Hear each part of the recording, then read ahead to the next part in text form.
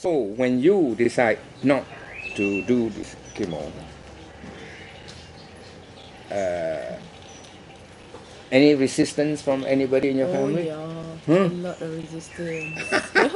You can tell that. But okay, your husband. My husband is okay. Okay, My yeah, all husband right. is the one who is very supportive. You're very supportive. Okay, your husband. But are you firm in what you want to do? Yeah, yeah. I'm quite firm because I got resistance lah from none other than my mother and my daughter. Oh, your mother. My mother Why? was my mother. Why does your mother? Does she read a lot? No, she's an ex-matron, of a hospital. So Ex what? matron of Oh, a hospital. matron. Okay. So you know lah, Yeah. everything all Yeah, must be. must be medical. So Yeah. she was telling me I'm crazy not to take the chemo, blah blah blah, and all that. Yeah, Then yeah. my daughter is a doctor, Yeah. medical doctor. Yeah, medical. Telling me and says she argued with me, Hmm. She said, this is not the right way, because the reason is because her best friend's mother Yeah.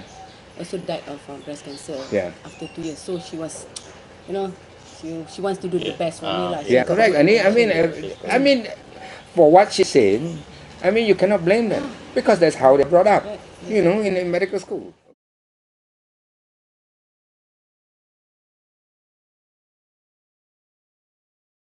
But I was afraid because I said if I do chemo, then I don't have quality of life. Yeah. I got my immune system, everything I got to take care of this, and then, as well, I value my quality of life. Whatever it is, I mean, I'm just trying to see the philosophy behind. I mean, why? Because I face two groups of people. One are the easy one, like you, who knows already. And I've read a lot. Yeah. I've read. My brother gave me one book, J Plan. Yeah. He told me, you better read this and then see how. So I read that. A lot of books from all my friends give me a lot of books. Yeah. I borrowed also from them. Good. So, and then, Yeah. That's the way to dig, is to dig out all the information yourself, and only the way to convince. Then convince yourself that that's it. But with a statistics of 5%, I don't understand. I don't see the logic of it all. But then that's the way they are. And I went to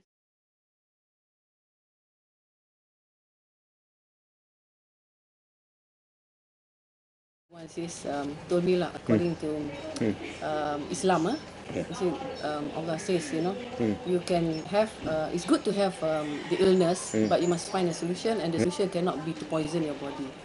So it makes sense lah, Yeah.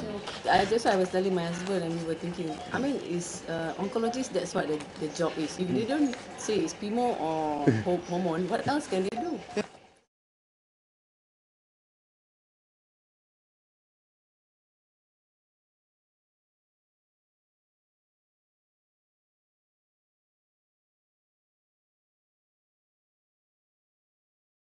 I bring back, I said, I pray lah, we all have our sembahyang istihara or whatever.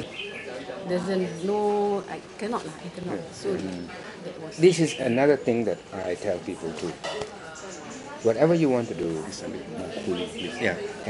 It's whatever you want to do. Ask God for help, and God will talk to you in a way that you understand. And if the answer say yes or no, do according to what your heart wants. This is the most important thing. That's the reason why. The reason I ask you many questions is I just want to know that. Is that does your heart want you to do what you are doing or not? If it does, then stick to it. And there should not be any more worry.